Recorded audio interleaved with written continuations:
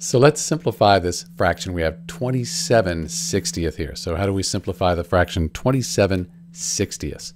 So when we want to simplify a fraction, we need to find a common factor. That's a whole number that goes evenly into 27 and 60.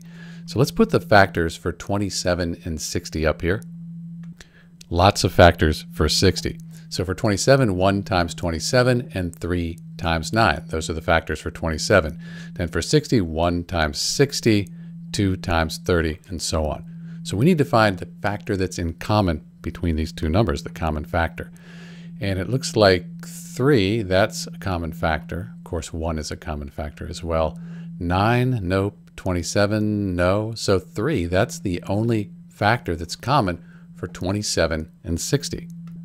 So we divide 27 by 3, and 27 divided by 3 is 9, because 9 times 3, that's 27.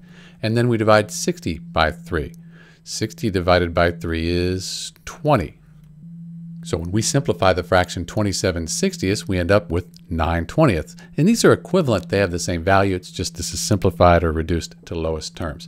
And we can't simplify 9/20 any further. It is already in lowest terms. It's Dr. B simplifying 27/60. Thanks for watching.